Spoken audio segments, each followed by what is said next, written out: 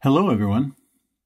Today we're going to continue our discussion on where we are, observing the creation of the material universe and its etheric counterpart, as seen in the cosmic consciousness, the so-called Akashic records.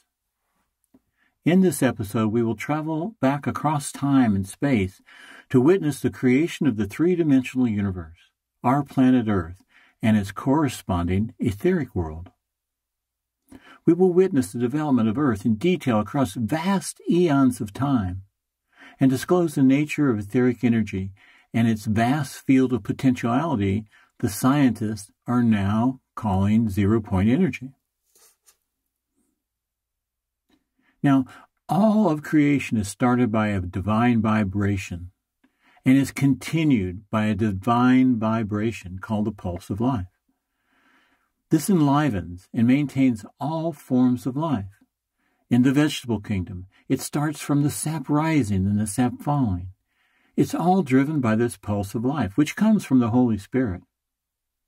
And that is why we want to adjust our breathing to the rhythm of the pulse of life. The pulse causes our heart to beat. If it was up to us to make our own heart beat, we would all be dead a long time ago because we'd forget to do it. The Holy Spirit is taking care of us and has been taking care of us since we were a fetus in the womb of our mother. And it's the same thing with the physical body. It too has a radiant pulse of life. We're going to speak about where we are in this thing called reality. So let's start with the material plane. And by that I mean the world of the three dimensions, because that's a common part. We can all agree we're in the third dimension right now, can't we? We will describe this reality from bottom up. So we are starting with the material world. And by material world, I mean Earth, the planets, the moons, the suns, the solar systems, all the solar systems, and all the galaxies and all the entire universe. That's what we call the material world. It's one plane in the third dimension. What I'm going to do is to try to use science, religion, and mysticism to paint a picture of how all this manifested in the third dimension. Mysticism, science, and religion all have their own way of describing how it all is. And it's very, very interesting. Each of them describes reality just about as well as the other one does. And they each give their followers the exact same thing, and that is certainty. Except science certainty changes about every year, so it's evolving. But both science, religion, and mysticism gives the people who follow them a perspective on reality. And they feel like, okay, I'm here in this locality. I get where I am. And this gives them a sense of certainty in time and space. Now, the difference with mysticism, it's not a theory like provided by scientists. It's not limited to the research in the third dimension like scientists do.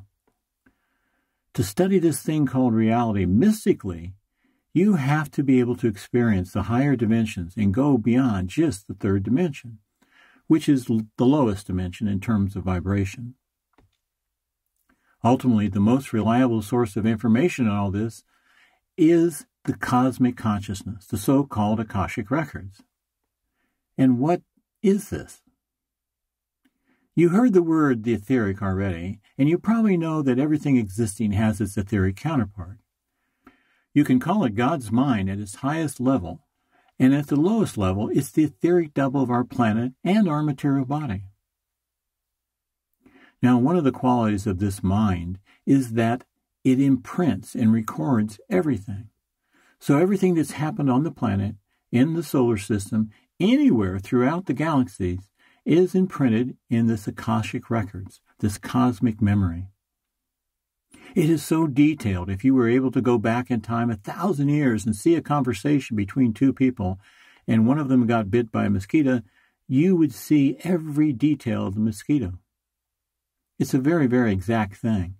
And for the mystic who can do this, they can enter into the cosmic consciousness, control it, roll back time, and see how the Earth began, or anything, how any galaxy began, if they can reach that far.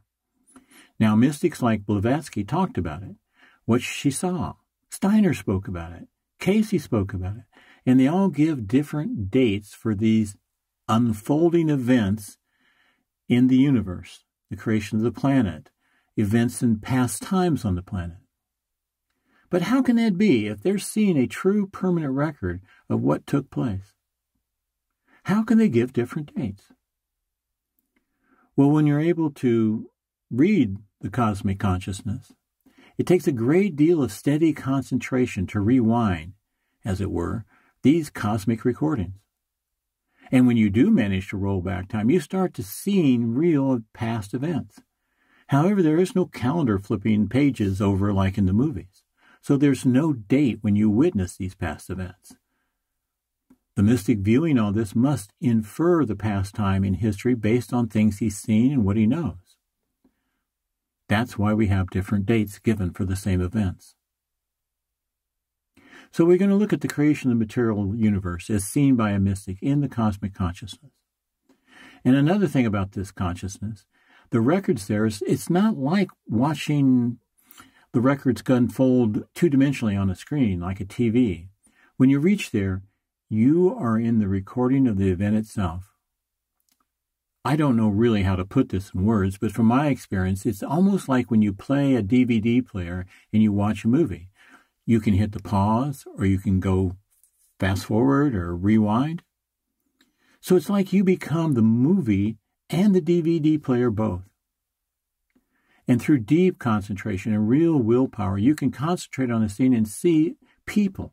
And you can see them doing things you've never seen happen before. But if you see things you've already know or have seen before, it's most likely an elemental images already in your subconsciousness and not the real cosmic consciousness.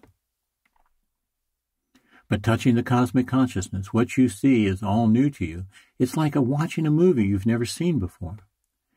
And if they're talking to each other, do you know what they're saying?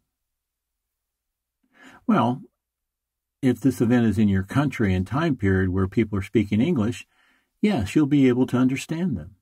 But if you go back in time and they're speaking some ancient language, you cannot really understand what they're saying unless you spoke that language and remember it. But if you really penetrate into the noetical meaning behind the thought form they are creating with their speech, then yes, you can understand them.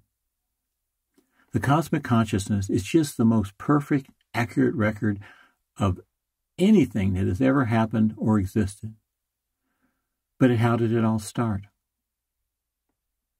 Let's begin with religion's view, which states, "Let there be light." That's their way of explaining the beginning of everything.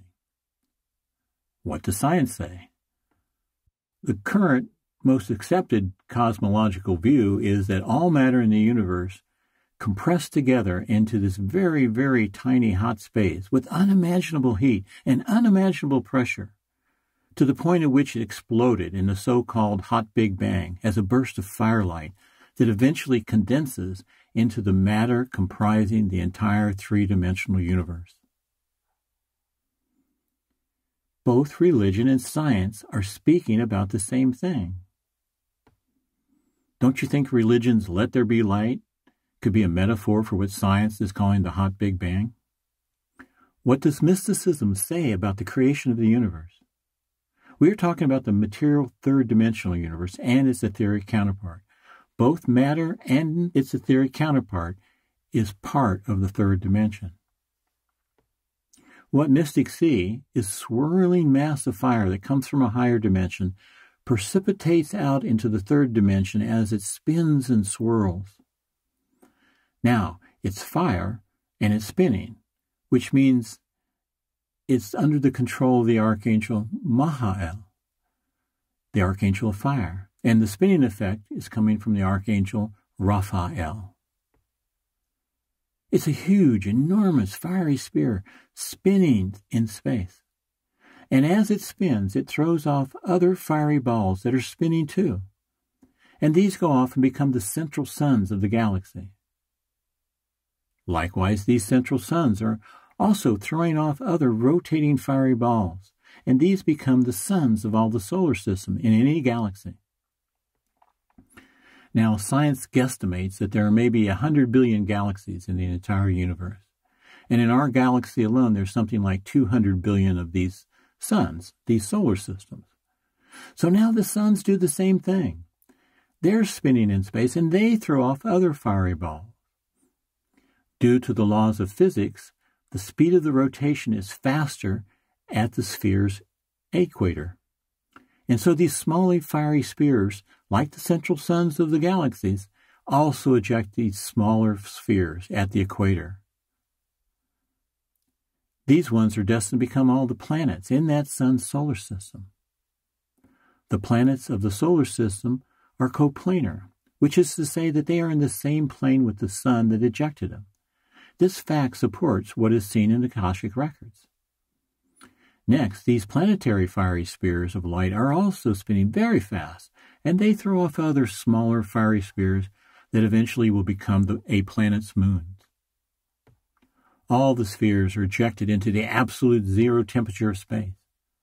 Absolute zero is minus 273 degrees Celsius, or minus 459 degrees Fahrenheit.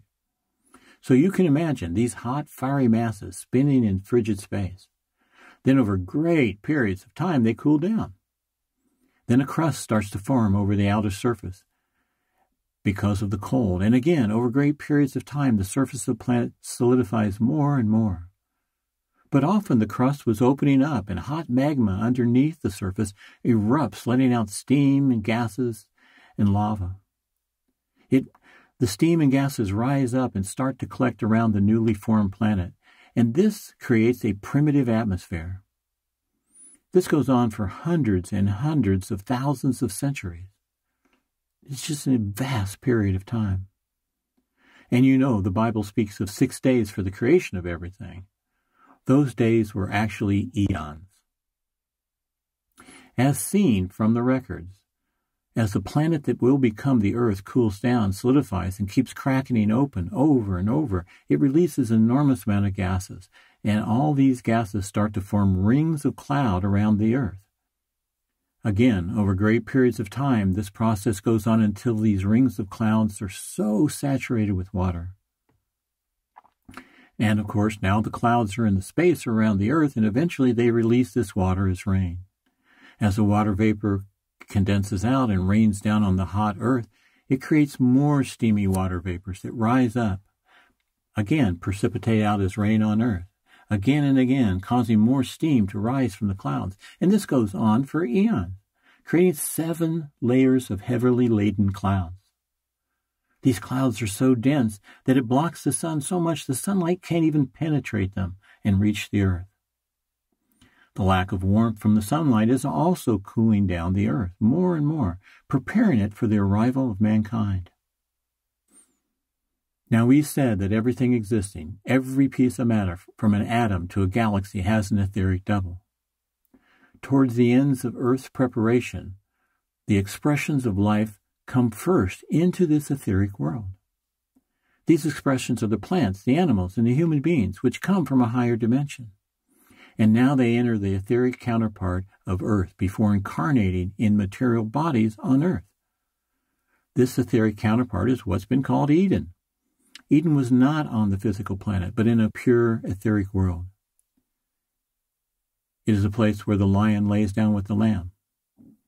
There is no killing for food. Killing for food only happens on the material plane. It doesn't happen on the ethereal planes or the higher psychical and noetical worlds, only here. In the higher worlds, everything breathes etheric light from its environment. Everything receives nourishment from the light. So in this etheric paradise Garden of Eden, the human beings arrive. And as you probably know from Scripture, they were first hermaphrodites. So what the mystics see in the cosmic consciousness follows what religions are saying metaphorically. Then after some time came one of the greatest pinnacles in the journey of mankind, the separation of sexes. And they still lived in peace and plenty there for a long time. Now, if you could see these people there, you'd be surprised. First of all, their bodies are not made from gross material, so they're softer. Since they do not need anything to eat to live, they are not actively pursuing interests and would be seen as somewhat apathetic. During this time in the etheric world, the earth is still preparing for the phenomena of life to appear. When it reaches a point where all the water vapor collected in the 7 rings of clouds reaches full saturation, torrential rains pour forth onto the earth, again for thousands and thousands of centuries. And if you can go out to Utah and see the canyons there, you will see how a lot of water had to be coming down and eroding the rocks over great periods of time to carve all these canyons. After the last cloud releases their water, the earth is now prepared for the arrival of life, and mankind leaves the paradise of Eden and incarnates on the material planet Earth. But in the Bible, it says Adam and Eve fell and were kicked out of this garden paradise by Archangel Michael. Disclose scoffs at this notion, saying there was no fall of mankind. It has always been part of the divine plan for man to incarnate on Earth. The idea of the fall of man, Disclose declares, was just a Jewish invention to explain how man came to the planet. In the Old Testament accounts, which comes from the ancient Jewish text, you have Adam, Eve, a tree with an apple, and a snake. And the all-knowing God says, don't eat of that tree or you'll die. And of course, Eve goes to the tree, and the snake in the tree convinces her that it's okay to eat it, and she will definitely not die. And so she eats it, then offers it to man, saying, here, you eat it. Adam says, okay, and eats it thoughtlessly. Then the all-knowing God comes, acting surprised that they ate the apple. What have you done, man? Adam blames Eve, saying, it wasn't me, it was Eve that gave it to me. Then God says, Eve, what did you do? And Eve blames the snake. The snake made me do it. Interesting story, but is it true? If you look back at the Sumerian culture, long before the Jewish version, you see the same story. You see the whole scene depicted in Sumerian art. You see the man, woman, naked in the garden with the tree, the apple, and the snake in the tree. The only difference is that in the Sumerian tree is upside down. It has its roots in heaven. So this symbol is so beautiful. The roots of the tree are in heaven, and thus the fruit of the tree represents cosmic energy. And that's what woman is giving to man. It's the opposite meaning of the Jewish story. In the Jewish account, the fall of mankind is the fault of woman. Woman is blamed and becomes the lesser to man. Where in the Sumerian account, it's so beautiful because in that account, Eve is presented as the nourisher of man. Some of those stories in the Jewish text that have become the Old Testament in the Bible seem to be just retold stories from the Sumerian culture. The Sumerians also have a flood story, but instead of Noah, like in the Jewish version, they have Gilgamesh, and he is warned by God to build a large boat because of great flood that is coming. He too is instructed to save people and male and female versions of each animal. It's the same story. The Sumerians also had Hammurabi, the lawgiver. And like Moses, he goes up the mountain. God gives him laws, the code for mankind, and he comes down. But he comes down with 12 tablets, not 2, and gives them to the people. So we see the same stories, but they're kind of retold and reshaped in a different way. So we will leave it here for the human beings for the moment. Now, not only our bodies have the pulse of life in them, the earth itself has such a pulse. And this pulsation of life comes through the etheric counterpart of earth. The pulsation of our heart is an etheric charge that comes from a higher dimension. When it comes through the etheric counterpart of the heart, it makes the heart beat. And so every atom of our body has its own etheric double. And then every cell has its etheric double. Then certain cells form organs, and thus the organs have their own etheric double. Then the entire collection of all these etheric counterparts of the atoms, molecules, cells, all create the entire etheric double of our whole body. And it looks like our whole body. Scientists today are looking for something called zero-point energy. This quantum flux, this energy field is everywhere. Einstein's theorized about it. Tesla found it but was not able to get funding to produce it much. Yet, from his discoveries, he was able to say, in the future, man will connect machines wherever they are to this energy field, which is everywhere. When that happens, we won't need a delivery system to distribute this energy. It will be drawn from the atmosphere. So there's a huge race right now among quantum scientists trying to figure out how to create devices that can do this. They've had one for a long time called the Kashmir effect, where they're able to demonstrate that if you put two plates together very, very close and put different kinds of coating on each plate, it produces energy seemingly from nowhere. So they've managed to draw it, but still, it's very, very weak in this device. But that's what they've done so far. Now, the quantum scientists, they know that this exists.